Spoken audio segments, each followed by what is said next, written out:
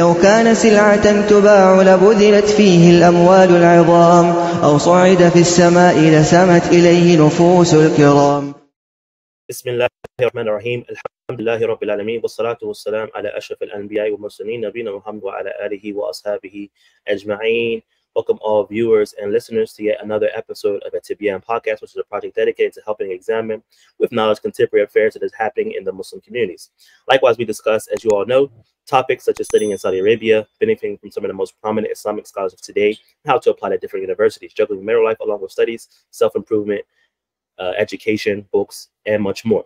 Today, we have, bi'idhnillahi ta'ala, a very important podcast, kind of like a follow-up from last podcast as well, discussing some of the issues that may have been a little bit of misunderstood or not really, brought up clearly or as clearly as it maybe should have been in the last podcast. So we hope to, have a very insightful and important episode where we'll be diving into a range of crucial topics. Some of these topics being brought in light of the comment section from you guys in the last podcast.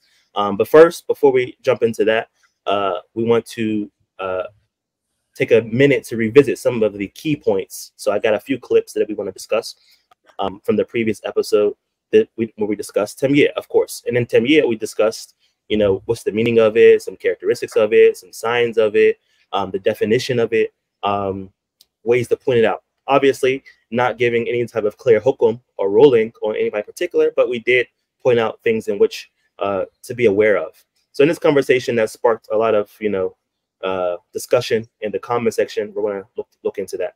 After we discuss those 2 points, we're going to move on to the main topic of today, which is how to deal with mistakes of the scholars. Now, this is a subject that holds extreme significance in all of our journeys of seeking knowledge and intellectual growth and understanding. Scholars, it's important to understand that scholars, no matter how distinguished they are not infallible. And that's just something we understand and we know. So today we'll be exploring different aspects of acknowledging and addressing errors made by those who we may look up to in the Islamic world. What is the proper way of dealing with this in Quran and Sunnah? Then we'll finish the show with talking about using scholar statements as proofs, which is an area that is fundamental. So before we get started, a quick reminder as we go into it, remember to subscribe, hit the like button, share this video with whoever you see they may be able to find some type of value in it. حياك الله محمد، كيف الحال؟ حياك الله أخي، أهلا وسهلا، بارك الله فيك، كيف حالك؟ الحمد لله طيب. So like I was saying in the introduction last week, it was there was a lot of back and forth, a lot of things that people I think may have misinterpreted. So I want to go ahead and jump right into it.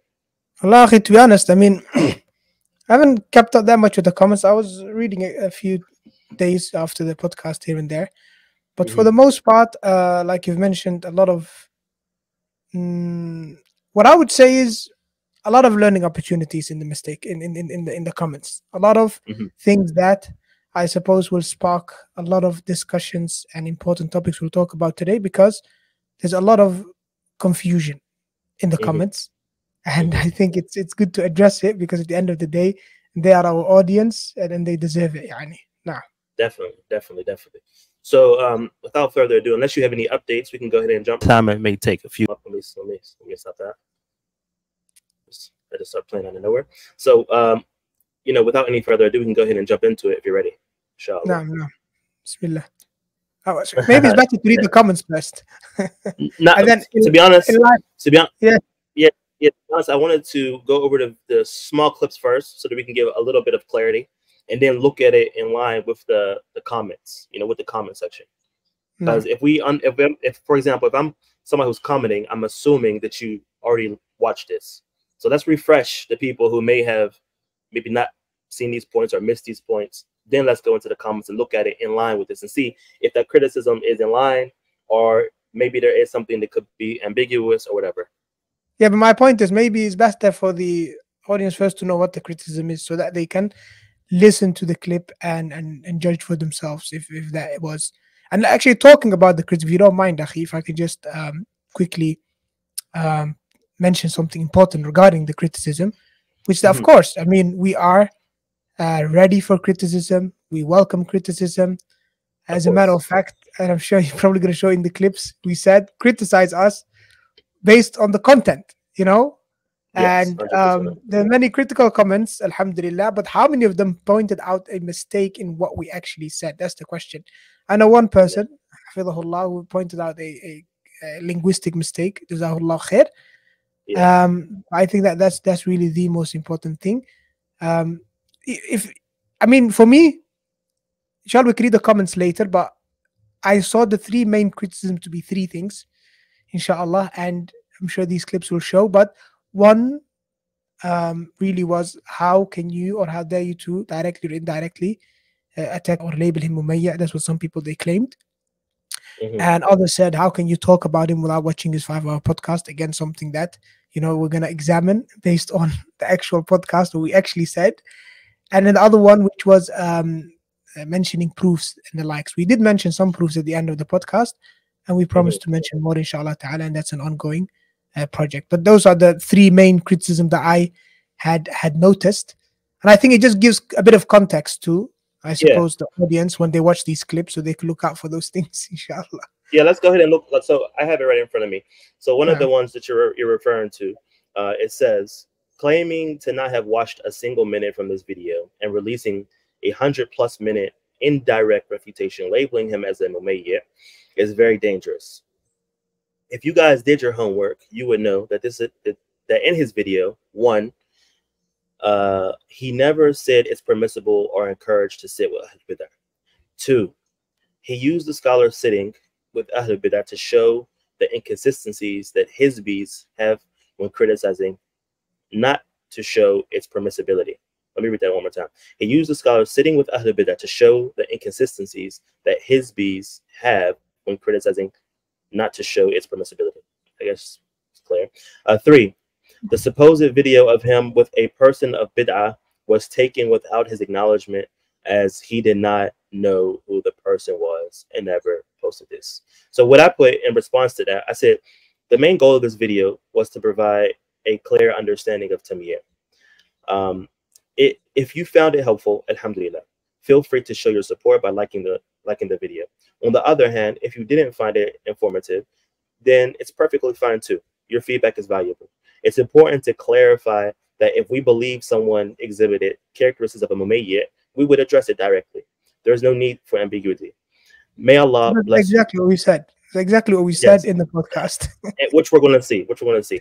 However, and I said, may Allah bless you. However, I want to emphasize that in this instance, we neither stated nor implied such a distinction, as clearly stated in this podcast. May Allah guide us all and grant us success in our pursuit of knowledge. So then he responded back, which I didn't respond to, but I was hoping we can do it in the podcast today. He says, going through the terminology of Tamyee, and then saying this is a characteristic of a person who sits with Ahlul Bidah, something Abdul-Hameed is being challenged for, sets up the viewer's mind to think that way, and it is dangerous, especially as you guys claim to be tackling contemporary issues.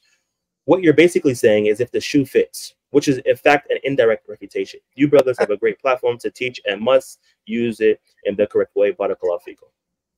So that was one comment, and don't worry, we're gonna come back to it and address it. Yeah, I mean that the last bit of that comment, really, to be honest, one of the biggest own goals I've seen in my life. Yeah, really, because at the end of the day, that statement of, if the shoe fits, then you should wear it. There's absolutely nothing wrong with that statement. As a matter of fact, the statement that we always say, which is "اعرف الحق تعرف رجاله," and know the truth, you'll know its people, or know the batil, the falsehood, and you know its people. That's a true statement. And Allah subhanahu wa ta'ala in his book, apart from some individuals, in many places in the Quran, when Allah subhanahu wa ta'ala refutes falsehood, he refutes it based on the characteristics of that falsehood and those people of the falsehood. Allah says, "Inna alladhina kafaru," and he mentions some of the things that they do, or regarding the munafiqun or the Prophet Muhammad sallallahu alaihi wasallam. So the thing is, you have sifat, right? Now, if with this statement or that comment that commenter made, you know, if you're saying that the shoe fits, then you're the one that's accusing someone, is not us. We mentioned in the podcast, which you're going to show right now, inshallah, that the whole purpose of the podcast was to talk about Tamyee. It's not about the specific individual. Now, in the Dutch language, akhi, we have a statement where they say, when you make a statement, you say something, and you criticize a certain characteristic, and someone gets all agitated. The Dutch, they say, waarom voel je aangesproken? Like, why do you feel like you're being addressed? You know, that itself, you know, it speaks volumes. Like, why is it when we did a podcast on Tamyee, all of a sudden you feel like we're talking about Fulan or Allan? That is something you have to ask yourself, and that is something you have to ask that individual why our statements resonated that much with what you think of the individual. Either your perception of the individual is wrong, or your perception is right based on what you've heard, which means going to the individual and ask him, you know, we heard these statements from the Salaf, but I've seen you opposing it. What is your response to that? You shouldn't come and criticize us for clarifying the truth. The truth has to be clarified. The truth will be said, regardless of how people feel and what implications and connections you want to make. That goes back to you. Nah. So before I jump in and give my feedback on a comment, let's go ahead and start looking at the video, inshallah, so we can get our statements out the way of what we actually said. Okay, so let me go ahead and start with this one, and let me know if you can hear it. Yeah, today's just an introduction to the topic, and you can hear it, right? Yeah. And we hope to, you know, try our best over maybe however long time it may take, a few weeks, whatever the case may be, to give the topic its due justice. So again, just reiterating, this is something that we've honestly been want to go through for some time. It's not connected to anybody, even though I've seen things going about people, this person being Umayyad, this person having Tamyee, etc. Well, it's something that's been on our list for some time.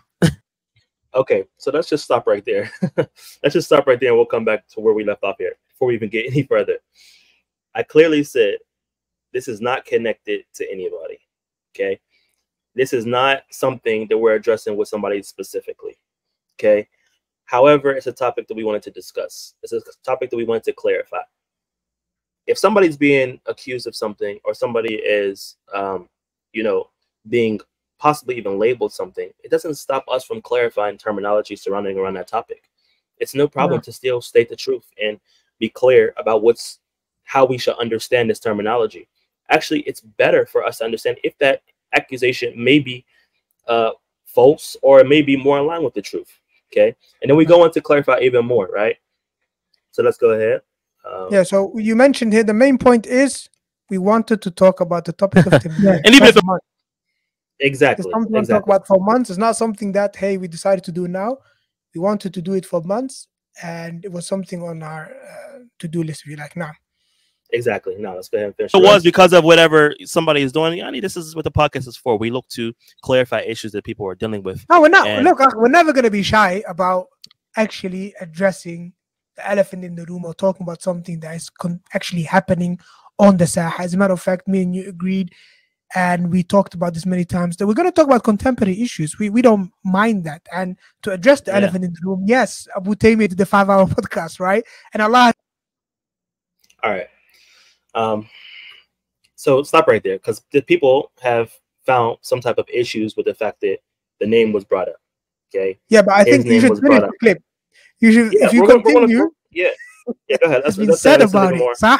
But we're not going to talk about the podcast. I haven't listened to it. I know you haven't watched not 1 minute of it. Exactly. So we don't have that luxury yet, you know. But that's not even the point. The point is, right? We're going to talk about Tamyee as the scholars talk about it. We're going to talk about Tamyee based on the books of the Salaf, right? Then take that, and those of you that have watched it, yes, or those of you, whatever that want to have clarity on the issue, then this is what you can use. All right, I think that's the point of that kind of gets out. So we understand that the name was brought up for one reason, and that was actually to do justice, right?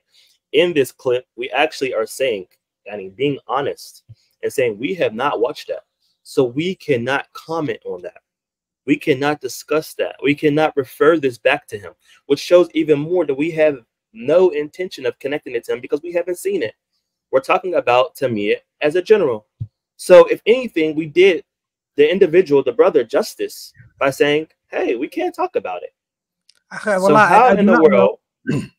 I don't understand how now how in the world are we being connected to, hey, you mentioned his name and that was wrong, etc. And I'm saying we mentioned in a particular context. I went back and listened to the podcast, and I will say, out of the mistakes that I made with this podcast, usually, you know me, bro, I watched the podcast maybe over and over, at least 5 times before I actually put it out, just to check and see, make sure everything's okay.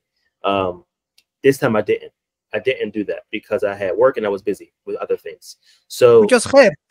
which is alhamdulillah khair, So when people are saying this, I went back and listened to it over and over, and I'm like, the name was only mentioned one time, and that's the instance that it was mentioned in this particular clip right here.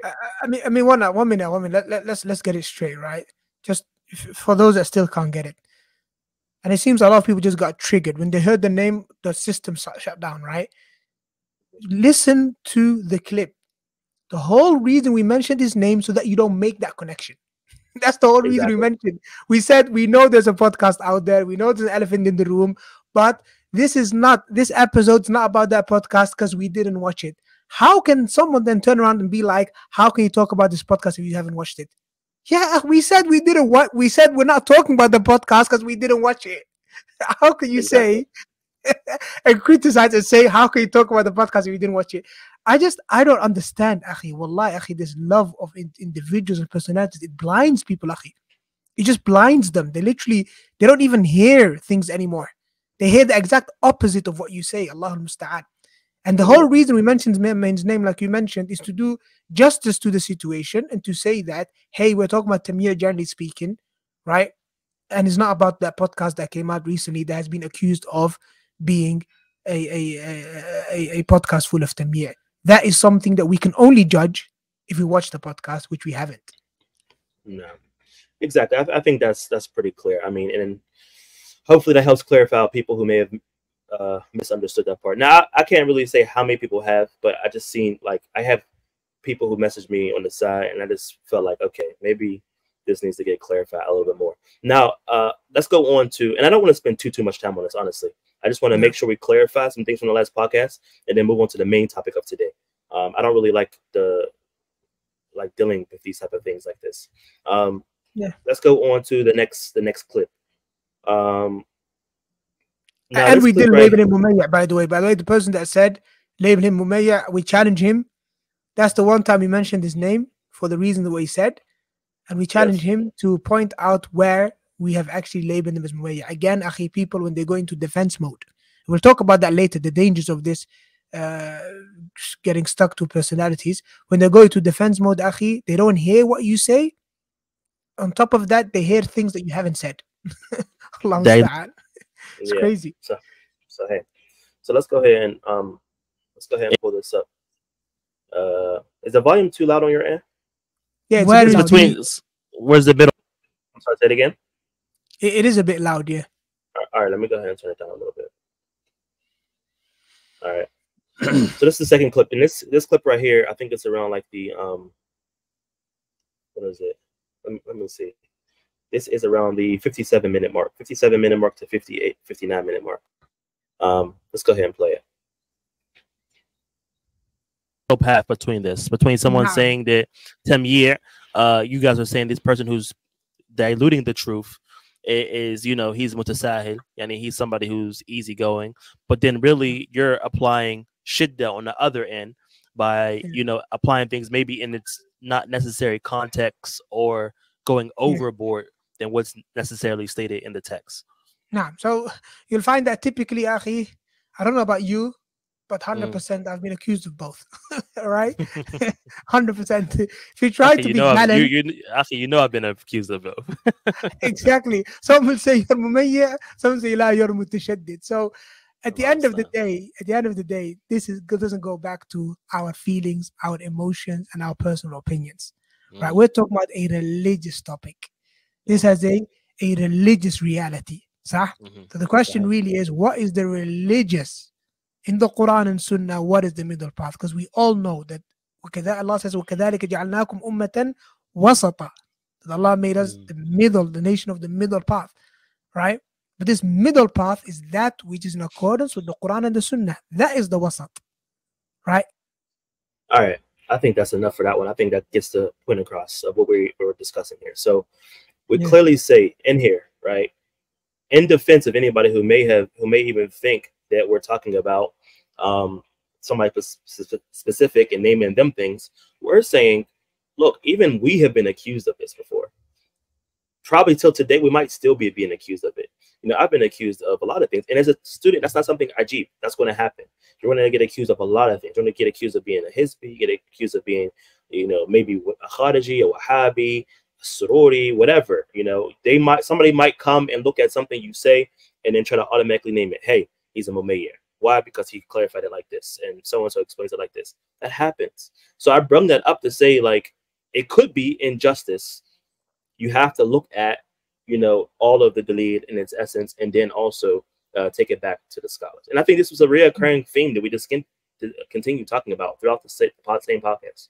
Yeah, I mean, I think the importance really of that one point, Akhi, of mentioning that, you know, that even we get accused of Tamyee or sometimes tashaddud or whatever. The importance here is that, and this is advice that I have really for everyone, which is beware of falling into this mentality of the whole it's them against us mentality, right? Because that will cloud your judgments. And that's what's happening a lot of time on YouTube. So this person, he refutes this guy, and then that guy, he does another refutation.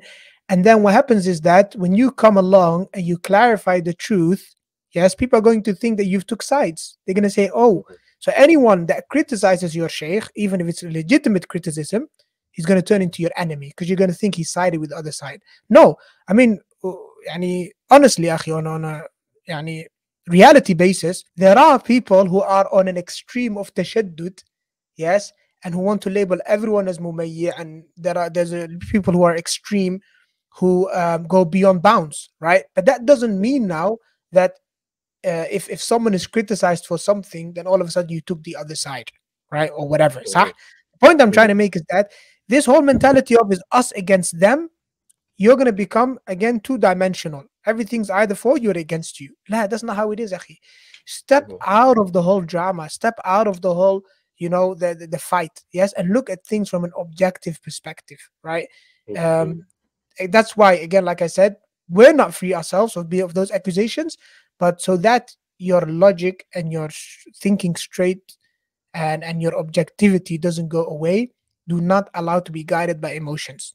Okay, so that you fall into extreme love or extreme hate. That you love this one so much, and the way he's portrayed the others, you hate them so much that anything, yes, that remotely resembles what your enemy says, it has to be batil.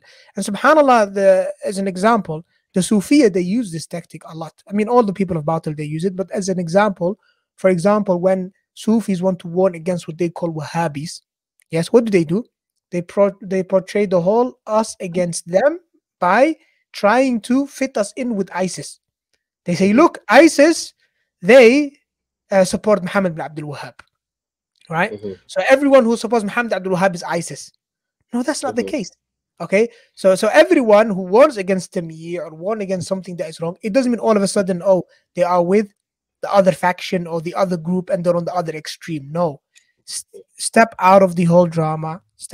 Take your emotions out of it and just look at the adillah, look at the Quran and the Sunnah, and then ask yourself, what's the ruling of this? What have the scholars said about it in accordance with the Quran and the Sunnah? Okay, does this person exhibit these characteristics, yes or no? If he does, then it depends. It depends on the mistake. If the mistake is an very bad mistake and the person he is calling to it and holding on to it, okay, then wala and bara gets involved if it's sunnah and bid'ah. If the mistake doesn't reach the level of sunnah and bid'ah, it's just a personal flaw or a flaw in a person's religion that is underneath bid'ah and it doesn't reach him to the way of bid'ah, then again, take the measures that need to be taken. But again, stay out of these feuds, if you like, because your emotions will get involved. Once your emotions get involved, your whole judgment becomes cloudy. Wallahu musta'an. No, jazakallah khair. Yeah, I think we clarified that enough. Let's move on to the next one, and this is going to be the last clip. I was going to go through a few other things, but I think this should be the last one, to be honest, unless you want to go through another one. So let's look at this one. This one right here. I think this drives the point home because this is something that we reiterate in every single podcast. Every single podcast, we say pretty much the same thing regarding these topics. We're talking about asma wal ahkam, names and the rulings, and we even did a whole podcast dedicated to this. I would advise maybe people who might be new to the channel to go back and watch that, or maybe if you have watched it, revisit it and look at our position when it comes to asma wal ahkam and the position of that we hold to be true when dealing with such matters. All right, so let's go ahead and take a look at this video, where I think again it drives the point home of what we are trying to explain. I think that's a good I think you bring up a good topic, or a good tanbih, so to say, regarding these topics, and that is that we're talking about it from the Islamic perspective and just giving guidelines, but when it comes to actually establishing the ruling on the individual, then this goes back to the people of knowledge. It goes back to the scholars. It needs to be asked and investigated. So these are just different signs that you can look at. We have to always give that precursor no matter what we're talking about, because you don't have you don't want people going and establishing different asma wal ahkam on people. So and so's a bid'ah, or mubtadi', so and so's a kafir, so and so's a munafiq, so and so's go back to ahl al-ilm, the people of knowledge, when it comes to this. No, absolutely, I agree with you 100%, and that's really what it's about. Here we're just establishing the groundwork. Nah, right? Exactly. We're talking about, bro. I don't think it gets more clear than that.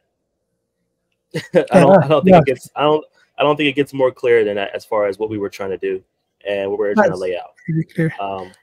I would like to add one thing, okay? Yeah. For the sake of clarification, right? We mentioned, like you said, Abu Tamyee's name only once for the reasons that we did, which was so that people, they don't make those correlations. And also towards the end, I remember we talked about taking pictures with Ahl Bid'ah and the likes. Now, yes, I did have something in mind that, especially when I talked about the approach regarding if someone takes a picture of you with Ahl Bid'ah, how would you approach it?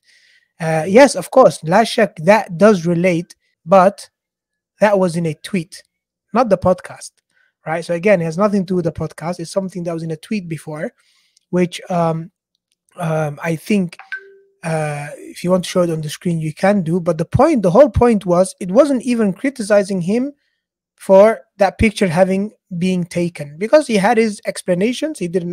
Whatever the explanations were, that's for him to clarify, right?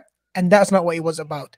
It was rather about the approach of sharing pictures of some scholars, yes, who had pictures taken with them with Ahl Bid'ah, right? And then using that and sending that on Twitter, yes. And I said that, and I even put myself in that situation, Akhi, just to make sure people, they don't get their emotions involved. I said, imagine, Abdul-Hameed, if this had happened to me, I would have done X, Y, and Z. And I mentioned that the first thing I would have done is I would have clarified the ruling of getting cozy with Ahl Bid'ah and taking pictures with them. That's the first thing I would have done, so people are not confused, right?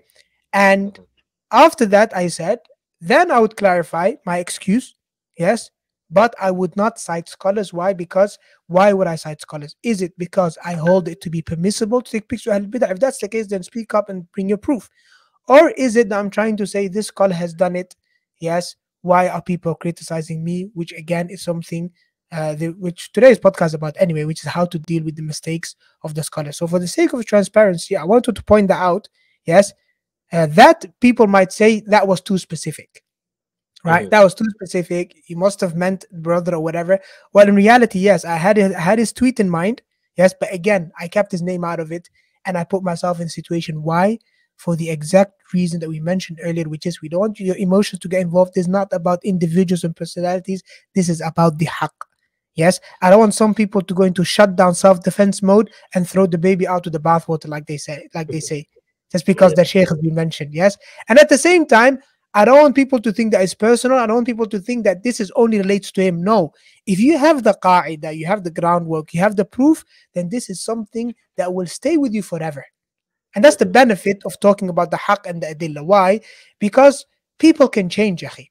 Yes, one person that you hold today to be upon the sunnah and salafi, tomorrow can become what? May Allah protect us. He can be misguided. Likewise, someone that today you might be putting too much effort into, if you like, character assassinating, like some people do. May Allah protect us. Yes, it might turn out tomorrow, he's on your side, right? So there's no benefit in that, except if there's a reason for it. But for the rest, the best thing for you, my dear brother, my dear sister, again, is to learn the haqq, and you'll know its people as much as people change. Because people will never stay the same. Yes, people change all the time. Okay, and the narrations regarding that are many. So for the sake of transparency, I wanted to point that out. But for the rest, everything else that we had said, it stands. And I think that's a good point that takes us to the next topics, inshallah. Yeah. Jazakallah khair for pointing that out. And also, while you point that out, I want to make sure I clarify. When you were mentioning it, I didn't even know exactly what you were talking about. I thought I had something else in mind about something completely different. So when you were talking about it, even like you said, you were mentioning a tweet and you had a tweet in mind, but I was literally, my brain was thinking about something older, and I was like, it went over my head, honestly. So when people are saying that that's what you were intending with this, I was definitely thrown off because I'm like, huh? Like I didn't even see it until now. You sent me the tweet just now in the group, but I haven't read it. I haven't opened it. I told you that before we even started the podcast. I haven't read it. I haven't looked at it. No. So yeah, I mean, that was the gist of the tweet anyway. But the point here is what it's not about the person. It's about the stance. It's about how things should be done. And again, it's related to today's topic, which is how to deal with scholars' mistakes. We do not publish scholars' mistakes on Twitter to prove a point. That's definitely something that we don't do, right? Scholars' mistakes, that's not how we treat it. And that's not how we go about. And then that's part of our topics today. Yeah, that's part of our topics today. That's by the way, assuming that it's a mistake. But having said that, those pictures actually have got nothing to do with the whole situation. Why? Because the two particular scholars were the Mufti and Sheikh Saleh al-Sheikh. Okay, we're going to get into it. These are Mufti. I mean, no, just regarding the particular situation, this is a different situation altogether. Them taking pictures at a certain nadwa or certain occasion that's international, done by the state. We mentioned that in last podcast as well. That's comparing apples with oranges. Got nothing to do with that. So let's go ahead and jump into the some of the comments that I already read it earlier, but I just want to look at it again now after we have already listened to that clip. So let me go ahead and put that on the screen for everyone to see. All right, you see it, right? Yeah. So like I said, I replied back to the person by saying that the main goal of the video was to provide a clear understanding of Tamyee, which inshallah I hope that we were able to accomplish. If you found it helpful, alhamdulillah, feel free to show support by liking the video. I mean, yeah, sorry. Yeah, on the other hand, if you didn't find it informative, that's perfectly fine too. Your feedback is valuable, and I honestly truly mean that. The feedback is valuable because now you allow us to maybe clarify something that maybe somebody else had the same understanding as you, which based upon some of the messages I received, maybe there was some people who didn't quite see the point for what it was. So it needs clarified. It's informative. It's important to clarify that if we believe someone exhibited characteristics of Mumayyir, we would address it directly, 100%. We don't shy away from taking a particular issue of an individual, understanding it, taking it to a scholar, and then asking them to judge for us and see if it's proper or not. At the end of the day, we may think something, but it's always important to go ahead and get feedback from the people of knowledge. So yeah, if we get that feedback and somebody says yes, this is indeed that, we there's no need for ambiguity. So may Allah bless you. However, I want to emphasize that this in this instance, we neither stated nor implied such a designation as clearly stated in the podcast. Then he went on to reply, and this is the point that I really want to discuss. He says, going through the terminology of Tamyee and then saying that this is a characteristic of a person who sits with Ahlul Bidah, something Abdul-Hameed is being challenged for. Not just Abdul-Hameed. A lot of people have been challenged for this. Okay, it's not something that is specific to your teacher or Abdul-Hameed or the brother. It's something that a lot of people get challenged for. It's something that it happens. But with regards to that, we still need to align it with the Nusus, Kitab, and Sunnah. Okay? I think when he says he's being challenged for, you have to look carefully at the words. The brother did not say he's being accused of, which means he agrees that Abu Tamyee actually sits with Ahl Bid'ah. Yes, he actually sits with Ahl Bid'ah and he collaborates with them and cooperates with them in their seminars and their lectures. There was just a recent one that was going out with people who are not upon the Sunnah. He's saying he's being challenged for that. Well, Akhi, if that's the case, if he does sit with Ahl Bid'ah, of course he'll be challenged for that. Why not? What's the point then of the sunnah and what you have, what's it called, the all the narrations that we're mentioning. But I mean, I think that that word speaks volumes. Is being challenged for. If he's being challenged for that, if that's he actually does that, and he's being criticized for that, then that's a criticism in its place. Now, yeah, and then you look at it and like, to be honest, I don't know exactly what you're referring to, because yeah, I don't follow the situation to that extent. Again, I like yeah, dealing with Messiah. I like dealing with, you yeah, know, this is what's intriguing to me. I liked, you know, being a student. This is something, or being even a new Muslim in the beginning. This was always something which was intriguing to me. Looking at the Dalil, looking at Quran and Sunnah, looking at that in line with what somebody might say is right or wrong. Okay, so this hasn't. I don't know what's being referred to as far as saying, but I'm not exactly sure in totality. I have an idea, but I can't really comment on it. So it says sets up the viewer's mind to think that way, and it is dangerous. Why is it dangerous? It's either true or not. I don't. It's what's dangerous about it. If it's true, then it's in its mahal, and it's something that needs to be discussed, and hopefully the brother can be advised, and other people can stay away. Now, if it's something which is not true, then it can be discussed, and it can be brought to light why it's not true, and people can still learn the correct way of the salaf in applying such a matter. No. Especially as you guys claim that you tackle contemporary issues, which we were talking about. Tamyee is a contemporary issue, and we dealt with. What you're basically saying is, if the shoe fits, which is in fact the indirect refutation. I wouldn't say that. What I would say is we need to add a little bit more terminology to this. If the shoe fits, okay. If the shoe fits, we say that you need to take that shoe, okay, take it to somebody specific who deals with these affairs, or somebody who is more knowledgeable, and then say, hey, Sheikh, what do you think about this? And then let them present the issue to you. What we do on this platform, and as I talked to you before, what we do on this platform with Tibyān is clarify issues, okay? Just like if you were doing some online shopping and you want to get something, right? You know how it has the details, it has the length of the shoulders. You're buying a shirt, a qamis, it has the length of the shoulders, it has the color, it has the fabric, it has the price, it has how it should fit, etc., right? You get it, you order it, and it may fit and it may not fit. It may fit and it may not fit. Because why? You got it off a line and you got the details and characteristics, but it just may not fit. So what do? You take it to that tailor and you say, hey, does this fit properly or not fit properly? And that's what the scholars are, okay? And they're going to tell you, yes, 100% this fits in this particular situation, or 100% it doesn't. I think it's very clear, okay? Yeah. It's very clear. This is what we do. And we try to clarify that. We try to do this. May Allah make it easy. Yeah. And accept from us all. And that's what we did with that topic of Tamyee. Now, my something that comes to my attention is I'm wondering, maybe it is the case that this person has, looked at that podcast and maybe he sees some type of things that line up. Maybe. If that's the case, then we advise you to do that. Take it to the scholars and say, hey, does this line up? Is this true? Is this right? Because things can be taken out of its context or used appropriately. In an inappropriate manner. So it's important to make sure you check and see. Far from your imaginations and far from the connections that you draw, question is, do you have criticism on the content? Ahlan wa sahlan. Wallahi, we welcome it with open arms. If you don't have criticism on the content, on the adillah that have been brought or the likes, then you go and do your homework. I mean, because it's up to you. What we got to be careful is what the person's kind of saying is like, and this is how it could be understood. It could be understood like, hey, so and so is being talked about regarding this, so yeah, don't talk about this topic. Why? Because automatically so and so is going to be aligned, and you're going to be looked at as this, and it's like, and he's going to be upset.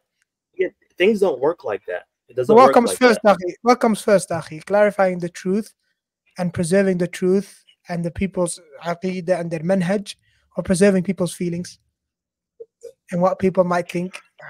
Exactly. So it's really a no-brainer when you look at it in that light. And hopefully we can look at these affairs and take our emotions and our personal beliefs and our personal, attitudes towards things, take them and put them to the side, and just look at Quran and Sunnah. Look at the situation for what it is with factual evidence, and then make a judgment. What I learned from this, Akhi, what I learned from this experience is that, and we knew this before, but you can never please people, right? And this is a very good example. Why? Because if you talk generally, they say it's an indirect attack. And if you go direct, you do a refutation by name, they say it's a witch hunt. طيب, what do we do then? Yeah, just be quiet, let people live in confusion. That's it. خلاص, give up. Sahih. Allah understand. So let's go ahead and jump right into the main topic, and that is dealing with the mistakes of scholars. So, like I said earlier, when I was introducing this, this is a topic that is the main topic for today is very important.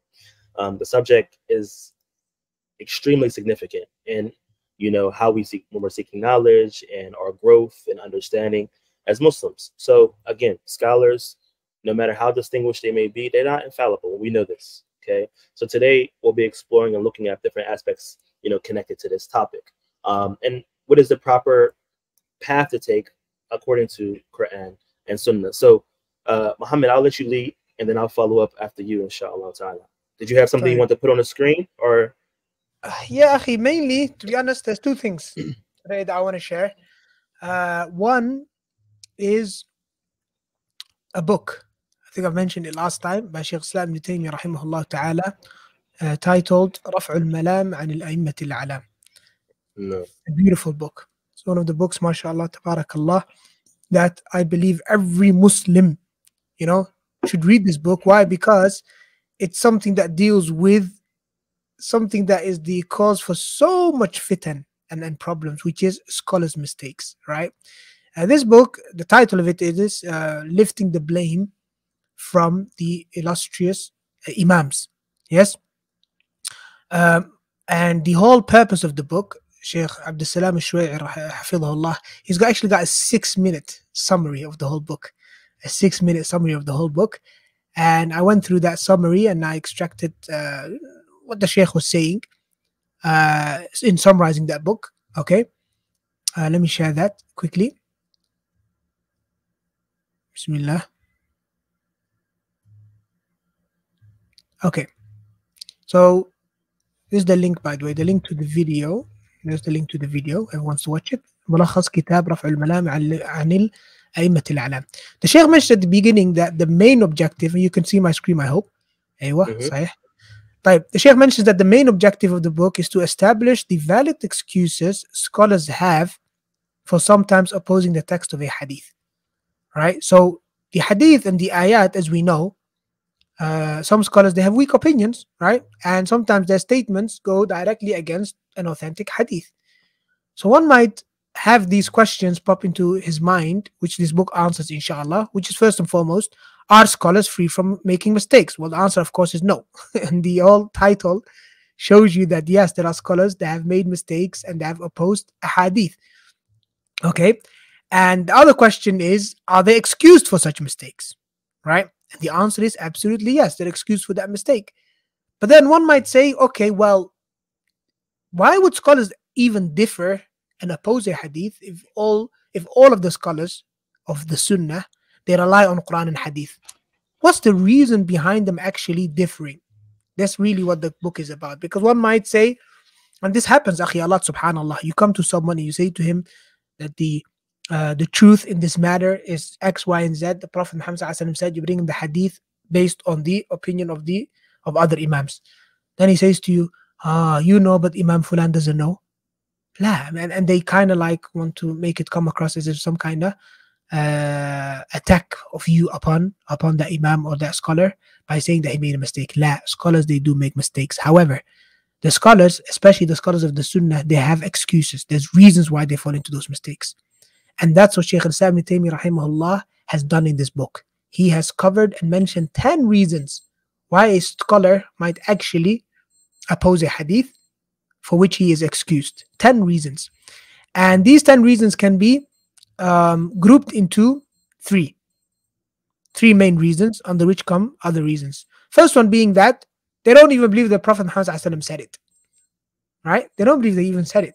Okay, so like Shaykh Falah always used to say, اثبت العرش ثم انقش. Yes. So first, it's not even established for them the Prophet ﷺ said it, such that you can accuse them of opposing the hadith. And we'll talk about the reasons why that is. Now, so the first one is, did the Prophet ﷺ say it? they don't even believe that he sallallahu alaihi wasallam said it. Or it could be that they believe and they know the Prophet Muhammad ﷺ said it and the hadith is authentic, but they don't believe it applies to this particular mas'ala. Okay, their understanding of the hadith for them doesn't apply to this mas'ala. Or it could be that, finally, that they know that the Prophet said it, but they believe that it's either abrogated or that the actual hadith is weak. Okay, so those are the main reasons, under which come the 10 reasons that we talked about. Like we said, the first one, why they might not believe the Prophet ﷺ said it, is because it didn't reach him. It didn't reach the scholar. The scholar didn't even hear about the hadith. Okay, that's possible. And Shaykh Islam Tamyee, he gives examples, and guess what? He starts with the 4 caliphs, with the Khulafa al-Rashidin, showing you situations in which they opposed the hadith because the hadith did not reach them. And then what did they do when the hadith reached them, and how they changed their stance after the hadith had reached them. Or it could be that it reached them, the hadith, but it reached them without a chain. Or it could be that it reached them with a chain, but they thought that the chain was weak.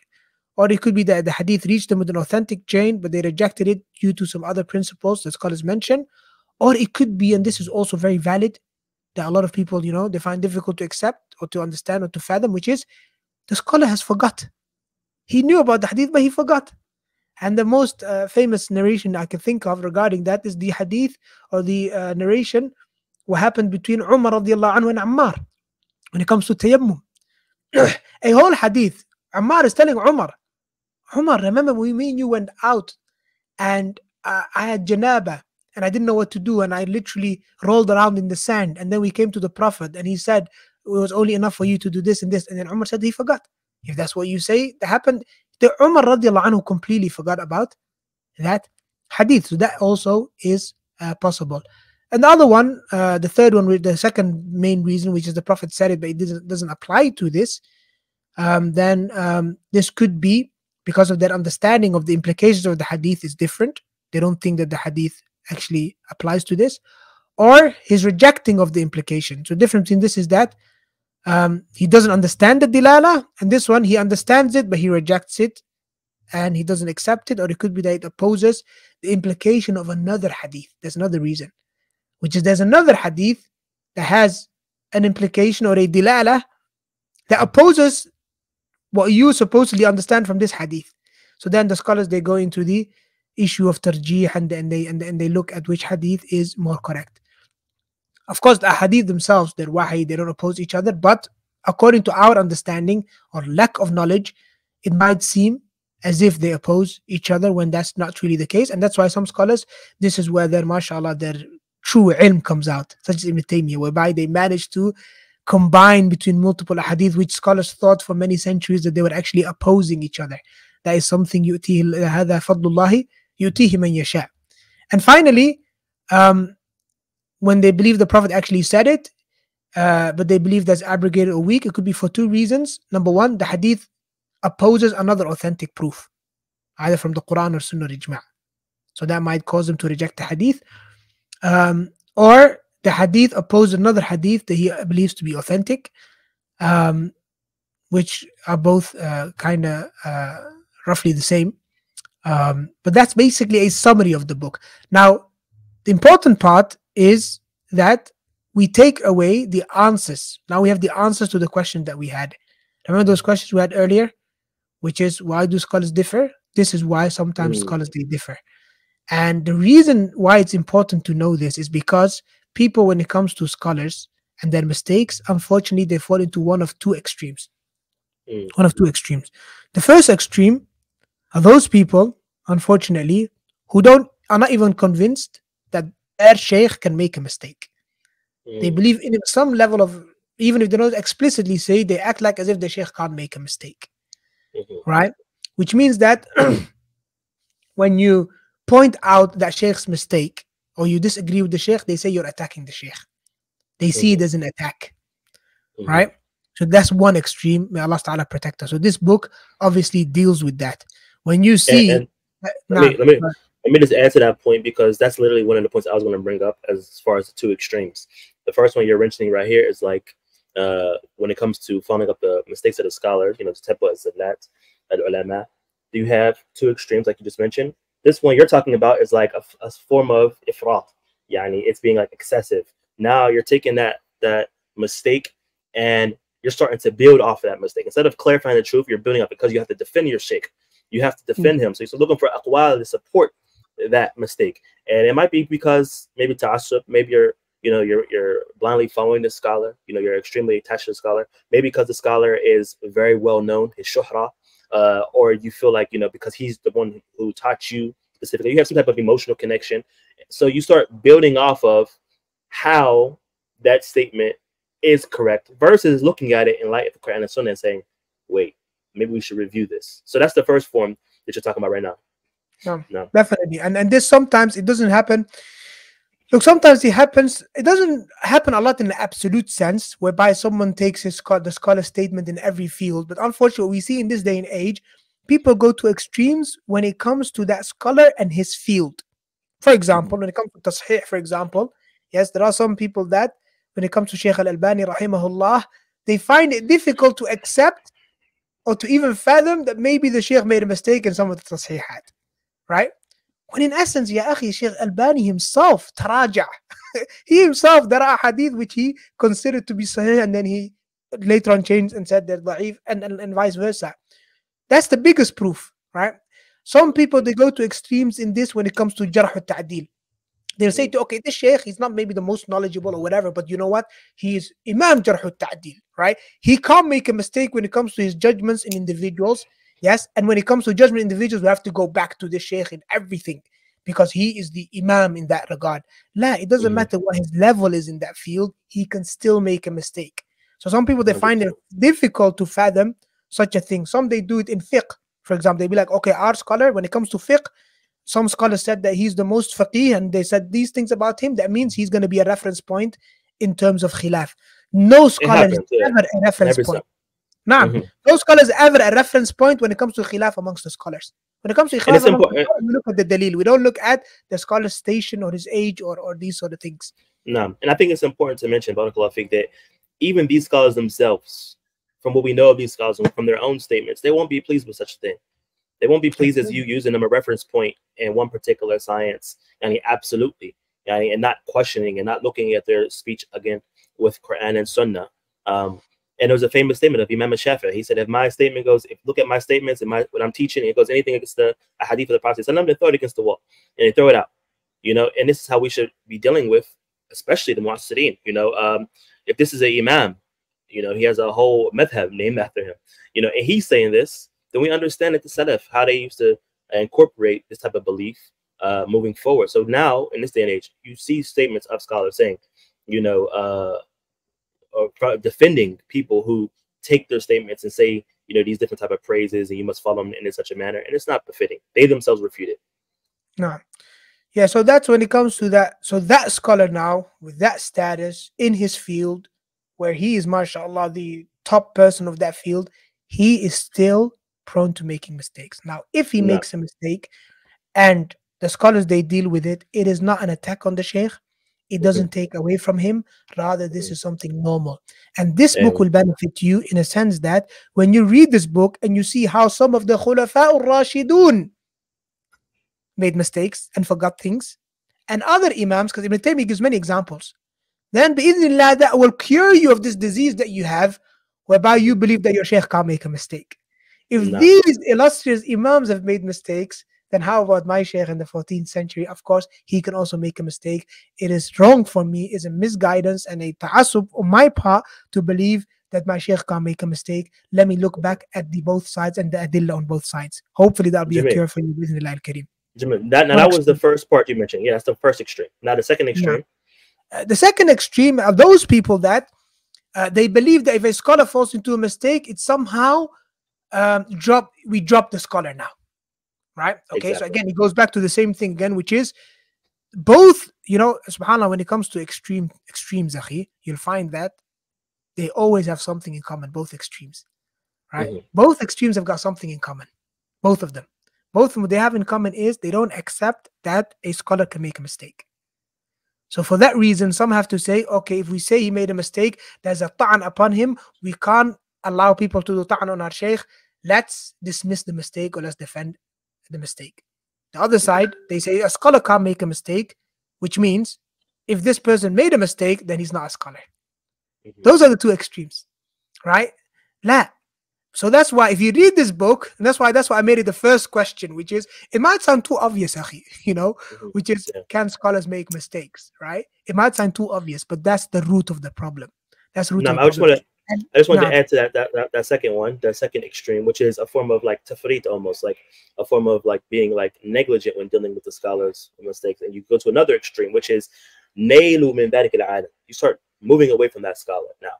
Okay, you start you start taking away from his honor and lowering his status, وتحذير منه, and warning against him because of that particular zalla, that's a particular mistake that he may have fallen into. And like you said already, both of these paths are extremes. Both of these paths are extremes. Now we can look at what is the obligation when it comes to a student of knowledge when dealing with these extremes, right? How does he deal with these two extremes? What's the path that we should take? And that is the path of following the Salaf as-Salih.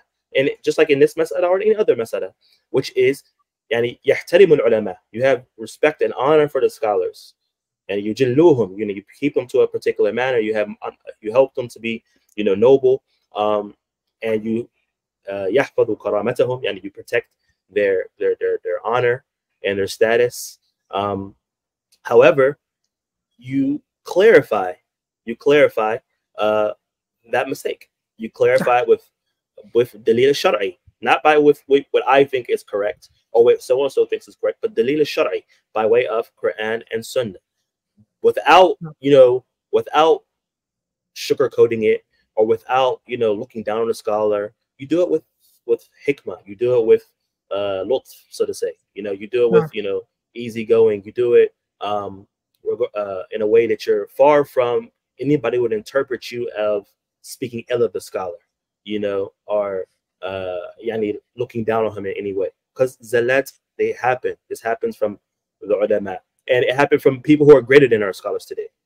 With all due respect, it's happened from people who are greater. So it's going to definitely happen with us today. As the Prophet said, we're all Bani Adam, and the best of the Bani Adam is those who make tawbah for the mistakes. So if you look at it, Akhi, from the perspective of both extremes, on one side, like we said, both of them, they don't want to accept that their sheikh can make a mistake, right? But on another level as well, we have the ones who believe that if a scholar makes a mistake, he should be dropped. Now they'll accuse everyone else of what? Of defending batil, or sticking with a mubtadi' or whatever, or they'll label you. On the other side, those that believe what? That a scholar, if he makes a mistake, that they don't accept that he can make a mistake. Well, they will label everyone else, who clarifies, as they're attacking our scholar. You see? So subhanAllah, it's just something, the way that it's connected is subhanAllah is ajib. But I just wanted to add to that. There is like a small tamyee, which is, yes, with us saying this, it doesn't take away that there is some people out there, yani yafrahu bi zallat al-alim, yani they're happy when a scholar makes a mistake, usually because they in their hearts, yani it could be a sickness in their hearts where they themselves had something against that scholar. They themselves never really liked that scholar or that talib al-ilm. So when something comes up, one type of mistake comes up, automatically you're throwing everything at him. See, he's this way. See, he's that way. And they're happy about it because they want to lower his status and speak about him. And now it's just like they got the green light, right? They feel like they got the green light because of this mistake that happens. But in reality, فقد يشهد العلماء. يعني the ulama alim can go into something, and it's an ijtihad. So it's an ijtihad where a mas'ala where he could be correct and he could be mistaken. The proof and dalil could be on his side in this particular ijtihad, or it could be against him. But we don't follow the mistakes and say, oh, look, he made that mistake. We say, as the Prophet said, that he has ajr. He has a reward, either one reward or two rewards, based upon if he's right or if he's wrong. Yeah, so I just want to add that to the point. Yeah, so the khulasa really is, like you mentioned, just kind of summarizing what you said regarding how to deal with it. It's very simple. يبين الخطأ, the mistake is clarified, ويحفظ كرامة العالم, and his honor is preserved. Simple as. These two things don't oppose each other. These two things are not like water and fire, right? Sorry. Clarifying a mistake is not vilifying a scholar. Clarifying a mistake is not vilifying a scholar. And it's not considered protecting your sheikh. Yes? Protecting your sheikh is not by letting his mistakes slide. So both are wrong. You don't protect your sheikh's honor, yes, by defending his mistakes. Okay? Neither is you clarifying the mistakes considered a vilification of a scholar, right? And again, the scholars, they talk about this, and I want to point this out, which is really, really important, which is, okay, all right, so are you guys trying to say that when it comes to a scholar having made a mistake or opposed to hadith, does that mean that me or you or anyone, Tom, Dick, and Harry down the street can say, okay, the hadith says X, Y, and Z.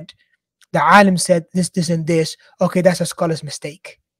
Okay, is that what it means basically? That if anyone believes that a scholar opposed a hadith, that khalas, that's a mistake. No, that's not what we're talking about. And like we said before, not using the scholar's statements as proof, but looking for proof for their statements, it does not mean, yes, that now we are the ones to judge that. La. What we're saying is that when scholars differ, okay, so you have scholars differing, yes, us as people who are ignorant, as tullab al-ilm, or people that are not qualified, Allah has commanded us with فَاسْأَلُوا أَهْلَ الذِّكْرِ إِن كُنتُمْ لَا تَعْلَمُونَ. We have to ask the scholars. But now the question is, two scholars have differed. Okay? Now, which of them is right, which of them is wrong? That's when you look at the dalil in order to come to a conclusion of who's right and who's wrong. It could be your sheikh that's right, it could be your sheikh that's wrong. Do not have ta'assub, because everybody can make mistakes. And I wanted to add one benefit, which I've mentioned before on a lecture that I've done, and I think you must have heard this, a benefit from Sheikh Adil Mansour. Wallahi, the most amazing benefit I've heard from a scholar in this topic, which is, he said, Hafidhahullah Ta'ala, that just the way that the prophets and messengers are afflicted with calamities. Yes, the prophets and messengers who are ma'soom, they are protected from making religious mistakes, yes, and these sort of things, but they are still subject to the worldly calamities, such as getting sick or being attacked or being poor or these sort of things, right? The Shaykh said, just the way that Allah subhanahu wa ta'ala has established this in order to protect al-maqam al-rububiyyah, the level of rububiyyah, so that nobody now says that this prophet is a Rabb or he has control of the universe. La. This same prophet, like our Prophet Muhammad sallallahu alayhi wa sallam, he got hurt in the battle of Uhud, like Muhammad Abdul-Hameed used it as a proof. Yes. And Allah says, لَيْسَ لَكَ مِنَ الْأَمْرِ شَيْءٍ.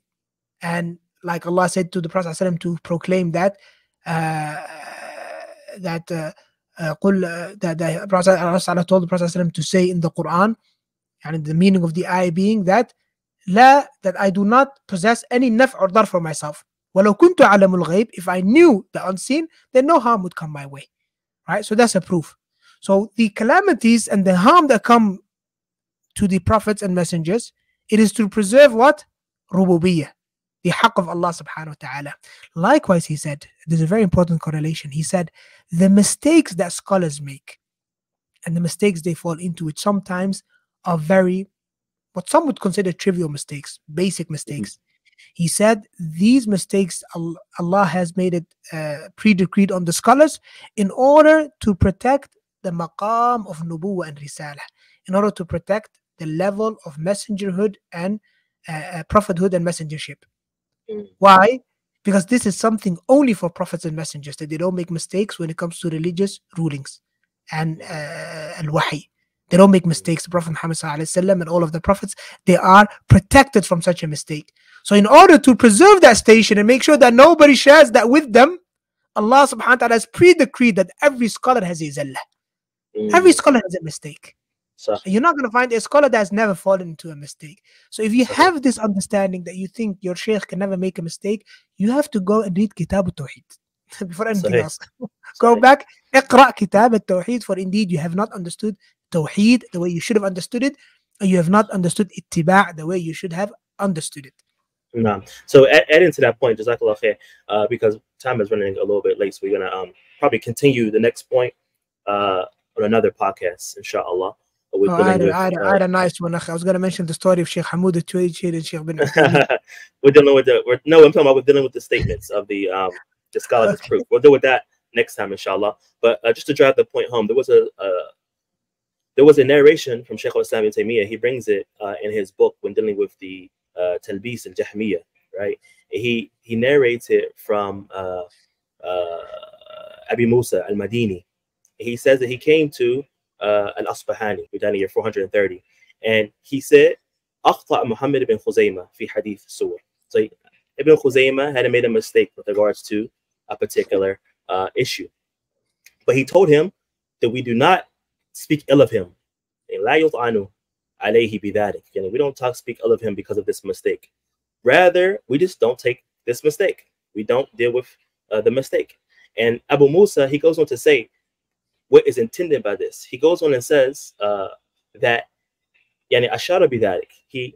He's alluding to the fact that there's no imam except that وله زلة.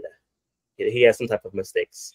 فإذا ترك ذلك الإمام لأجل زلته, if we leave that imam by way of that mistake in which he fell into, ترك كثير من الأئمة, we would leave off a lot of أئمة, a lot of imams. وهذا لا ينبغي أن يفعل. This is something which is not befitting for us to do.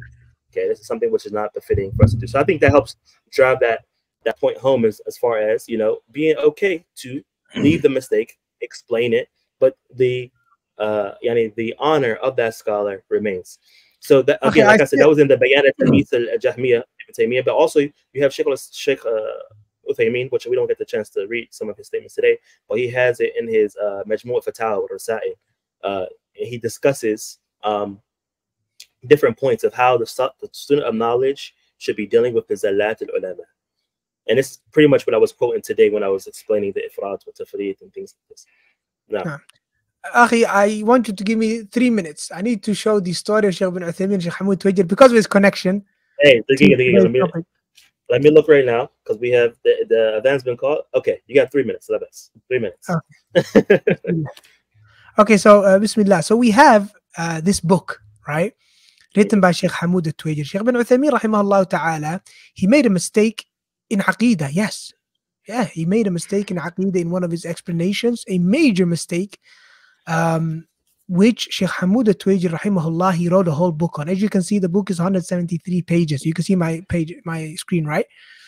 The book is titled إثبات علو الله ومباينته لخلقه والرد على من زعم أن معية الله للخلق ذاتية. This man زعم is basically Sheikh bin Uthaymeen, right? So Sheikh Hamoud al-Tuwaijiri, he wrote this refutation and he took it to Sheikh bin Baz. And Sheikh bin Baz, he wrote an introduction for it in which he says that the muallif himself, Sheikh Hamoud al-Tuwaijiri, read the whole book to him from beginning till end. And he advised the people with reading this book. Now, and he mentions clearly in the book why he wrote it. He said because he saw a maqal by Ba'd al-Mu'asirin in which he claimed X, Y, and Z. Again, meaning Sheikh bin Uthaymeen and the mistake that he made. And he mentioned that, there's tanaqud in his kalam, and he's made some statements that are very straightforward and to the point. And then in his refutation, rahimahullah, he mentioned a lot of things, proofs from the Quran and the Sunnah and the Sahaba and Ijma' and statements of Imams and scholars to prove how Sheikh bin Uthaymeen made a mistake. Now, the point really is, the book is beneficial, everybody should read it, but Sheikh Uthaymeen gave us a master class on how to take criticism, yes, and a master class on sticking up with the truth. Sheikh bin Uthaymeen and Sheikh bin Baz as well. Sheikh bin Baz, when Sheikh bin Uthaymeen heard about this and that this book is being published, he called Sheikh bin Baz, as mentioned at the end of the book here. فقد طلب الشيخ محمد بن صالح العثيمين من الشيخ عبد العزيز بن باز أن يبعث إليه بكتابي. So Sheikh bin Uthaymeen called Sheikh bin Baz. He said to him, send me a copy of Sheikh Hamoud al-Tuwaijiri's book, he said. Okay, that's what he mentions here. So Sheikh bin Baz, that's what he done. He sent him a copy of the book. And then Sheikh bin Uthaymeen advised that the book should be spread and should be sent around. On top of that, Sheikh bin Uthaymeen himself, he's made his own statement about the book in which he praises the book. He breaks down the book and he says, أَلَّفَهُ أَخُونَ الْفَاضِلِ, he says Sheikh Hamoud bin Abdullah Tuwaijir. This book, there is a refutation of him, akhi. Introduction by Bin Baz that he didn't even know about. He heard the rumor. He called Bin Baz. Sheikh Hamoud Tuwaijir never contacted him. He never told him. He asked Sheikh Bin Baz to send him a copy. He got the book, the copy, and he wrote this introduction literally 15 days after Sheikh Hamoud Tuwaijir, he wrote the book. And he says here, وَكُلُّ مَا قَرَّرَهُ فَهُوَ حَقٌّ. He says, everything he said, it is the truth, it is the haqq. Basically, Sheikh Abdul Razak al-Badr, Hafidhahullah, he talks about this, by the way, in this clip over here. Maybe you can share the link with everyone. But I just want to get everybody's attention to the minute, 9 minutes and 36 seconds, where the Sheikh talks about the reason why he mentioned this story. He said, first and foremost, I mentioned it because of the value of this book, and also so that we can learn the akhlaq of the ulama, and that the haqq is their guide, wherever they might find it. They have no ta'assub for themselves, and they don't look at their own nafs and their own feelings and what have you. Sheikh Hamoud says all of this is batil, and he makes a lot of strong statements. And Sheikh Uthaymeen says all of it is haqq. And the Sheikh says, Abdul Razak says, this needs practice. A student of knowledge has to practice this whereby he can take criticism if he's wrong. And he doesn't go into defensive mode. And he doesn't, if you like, rile up everyone and cause Salafis to split. No. He needs to learn how to take criticism. This needs practice so that there's no ta'assub, there's no khusumat, there's no back and forth, there's no shahna, there's no feeling of hatred in people's hearts. And the Sheikh says that you might find with some students of knowledge upon wrong foundations. Wallahi, akhi, this story is an absolute masterclass. There's a lot of takeaways. Some of the takeaways that I want to share, only these 6, inshallah. I hope my time's not finished, but 5 takeaways really I just want people to think about. Number 1. What did Sheikh bin Baz and Sheikh bin Uthaymeen judge the book on? What did they judge it on? They judged it on the contents, not on who is being indirectly attacked. Not about the shakhs, not about who made the statement, not about if the shoe fits or not. La. Sheikh bin Baz, he gave the introduction because the contents of the book are haqq. Sheikh bin Uthaymeen wrote this introduction, praised the book because the contents is haqq, even though he himself is the person who fell into that mistake. Secondly, did Sheikh Hamoud contact Sheikh bin Uthaymeen before publishing it? No, he didn't. Why? Because clarifying the truth is one thing, yes, and putting hukm on someone else is something else. All right. If Sheikh bin Hamoud al-Tuwaijir was going to call Sheikh bin Uthaymeen a mubtadi', or he was going to write a refutation of him by name, then you would say, okay, you might want to contact him, right? But he didn't need to do that because this is about clarifying the truth, regardless of who said it. Likewise, did Sheikh bin Baz call Sheikh bin Uthaymeen before writing an introduction? Did he say, oh, bin Uthaymeen, I've got a book here that's about something that you've said. Huh? What do you think I should do? Did Sheikh bin Uthaymeen become upset that he wasn't advised privately first? Did he say, why didn't Sheikh Hamoud Tuwaijir contact me and advise me so that I can rectify it myself? Okay. Did Sheikh bin Baz give him a heads up? Why didn't he give him a heads up? Why didn't Sheikh bin Baz call him and say to him, you know, bin Uthaymeen, get ready to defend yourself? Subhanallah. Did Sheikh Uthaymeen cite his other correct statements and make excuses for himself? Because this statement, even Sheikh Hamoud Tuwaijir mentions there's tanaqud. There are places where Sheikh bin Uthaymeen makes the correct statement, and there are places where he makes the statement that is wrong. Did he say, why did he not look at my correct statements? Why is he sticking to my wrong statements? My correct statements, they explain the mistake. No, they don't. Or I have clarified. Did he say that's not what I meant? And the proof that I didn't mean this because I said this here and there, and I have clarified already. He didn't do look at my whole body of work and look at I've been teaching and exactly and how my da'wah has spread. And la, this has nothing to do with you. This is haqq. You said something that's batil, it will be refuted, you know. The conclusion. Now, conclusion. Alhamdulillah, I got 10 seconds. Alhamdulillah, I can't believe I made it. Conclusion, akhi. The conclusion, akhi, is that the truth comes before personalities. And we should never forsake the truth and be quiet to preserve people's reputations or theirs or their followers' feelings. And this story, subhanallah, akhil kareem, every single person should take benefit from this story. Wallahi, we talk about things in terms of theory, but now you have a real life example, an absolute masterclass of what it means to be a talib ilm, to be a scholar, what it means to call to the haqq, what it means to own your mistakes, what it means to be humble, and what it means to stand up for the truth. 100%. And I made these takeaways wallahi ala ujala yani, because you know time is of the essence. Like wallahi, this book and the lessons to be taken from it, it could be a whole episode all by itself. Sahih. Jazakallah khair, akhi. I think that's a good place to stop. And inshallah, we had the other part we wanted to finish as far as using the statements of scholars as proof, and just touching on that and what is, you know, what's the correct methodology in dealing with such a matter, and if we do it, how we do it, if it's even acceptable, etc. But we'll continue that in the next podcast, inshallah, because the time is tight. The adhan for the has been called, and it's time to hit the prayer.